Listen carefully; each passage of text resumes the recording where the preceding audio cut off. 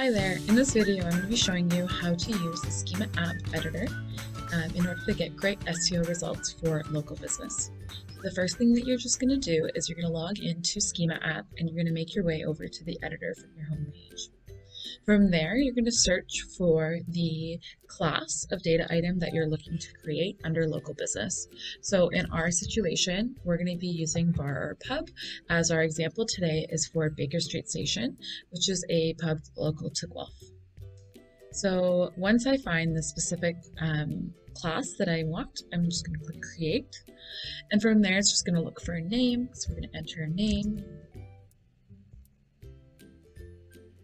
It automatically populates the URI for me, so I just need to make sure that it matches what is on here. So I'm actually going to just copy the URL. I'm going to keep the anchor at the end, which helps to distinguish the data items, and then I'm going to paste that in there.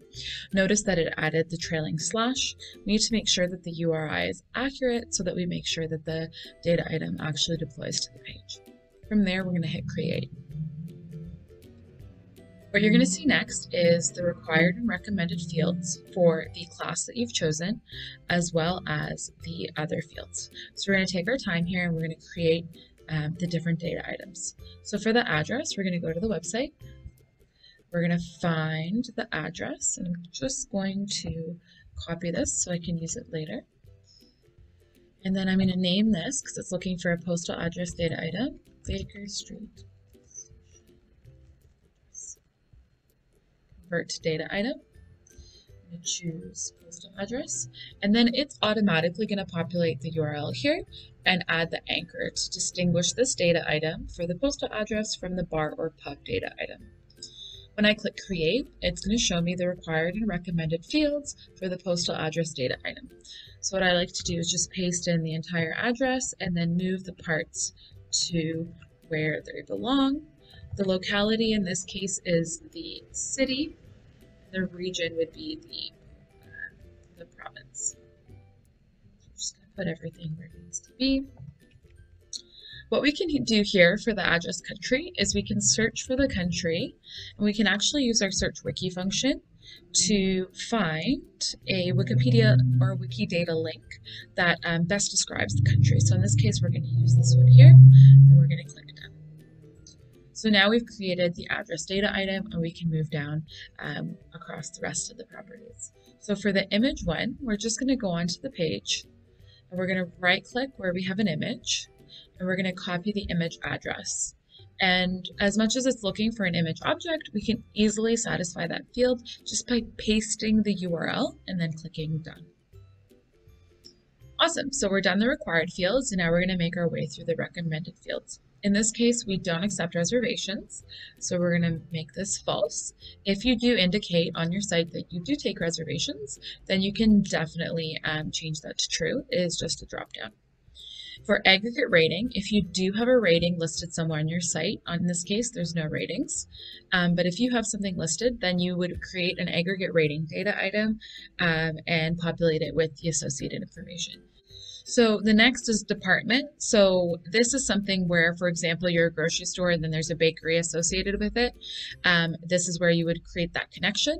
It doesn't apply in this case, so we're going to continue down the line. For geo, we're going to create a geo coordinates data item. So I'm just going to name it Baker.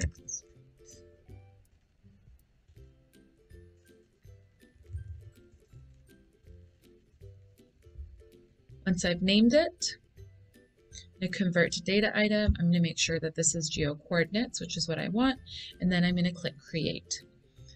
And what it's going to look for is latitude and longitude. So hopefully you already have those pre-prepped. If not, you can use something such as latlong.net to grab those and then populate them. Once you've pasted them in, you can just click done. The next thing is the property has menu, so it's just looking for a URL link to the menu. So if I go back here, the menus are listed, so I'm just going to copy the link address, and then I'm going to paste it in.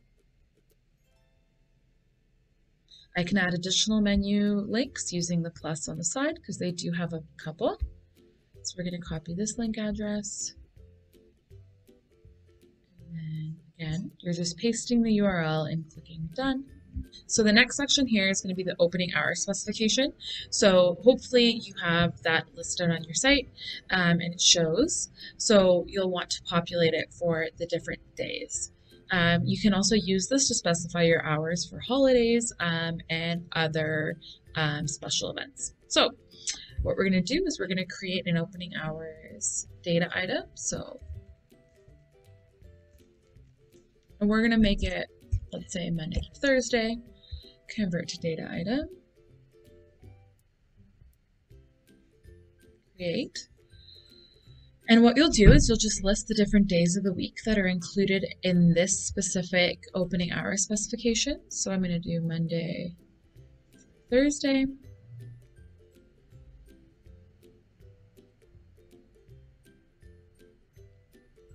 And then what I'm going to do is I'm going to choose the closing time. So in that case, we have to put it in military time. So a 24-hour clock, and opens. And then we're going to click done. What you can do as well is you can click here and you can add additional specifications for like other days. So we can do Baker Street hours, for example, Friday through Sunday. And then same idea, you would convert to data item, you would populate the different days and set the opening and closing hours. The next thing here is the price range. So it's just looking for you to use the dollar symbol to indicate the different range. So what you can do is specify it numerically, or you can just use the currency sign. So in this case, I can just do this, and that should fit the range for the restaurant. Or we can just leave it like that. It really depends on what you're looking to specify in your particular case. So for review, just like with aggregate rating, if you do have reviews on your site, you can definitely create review markup. It does say here that Google recommends adding at least one review. The last thing on this recommended fields is just the phone number. So I'm just going to copy the phone number here. And I'm going to paste it in. And it is looking for us to add the country code, done just like that. Awesome, so we've done the required and recommended fields, and now we're going to address some of the other fields that we find are pretty useful for the local business type. So one of the things that we can do is use additional type to add additional context and clarity to the class that you've chosen. So yes, Baker Street Station is a bar or pub, but more specifically, it is a gastropub. So what we can do is find a wiki link for a gastropub, and we can copy that URL directly here into additional type.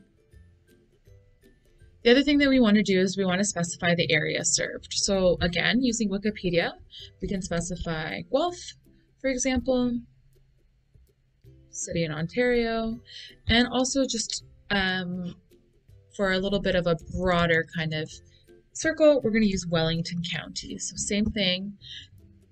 We're just going to search, and then we're going to find the relevant wiki link. The next thing that we can do is just continue to scroll down and find something that's relevant. So for example, a currency is accepted if that's listed, the description. So if you have a description on the page, you can use that, or you can look at this page source and find the meta description. So if we go here, description, and use that for the description. As we continue to scroll, I believe there is an email on this page. So we're going to copy the email address, paste that in here. And then something else that we do want to fill out is the same as. So what the same as is the links to other things that represent the same thing as our site. So in this case, this would be our social media accounts. So what we can do is we can right click here on Twitter, copy the link address. And again, we're not creating data items, we're just pasting them in. Done. and using the plus symbol on the side to add additional fields for that same property. Do this for all three.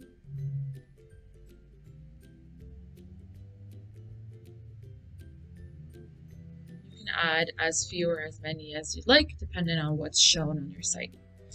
For serves cuisine, we can put in English food, because this is just text. And then something else that we can do is we can also add in the URL of the page. So again, I'm just going to paste it in here, but this time without an anchor. If you have a slogan, for example, listed, you can definitely include that here. Something else that we can also put in is like payments that are accepted. So again, cash, credit, if that applies, you can pop that in there. Something else that we'll also add is the logo. So just like with all the other images, you just right click, copy the image address, and paste it in. Once you're done that, you can just click done. And then you can actually view your JSON LD here and see the data item that you've created. And then you can also test it with Google. So that's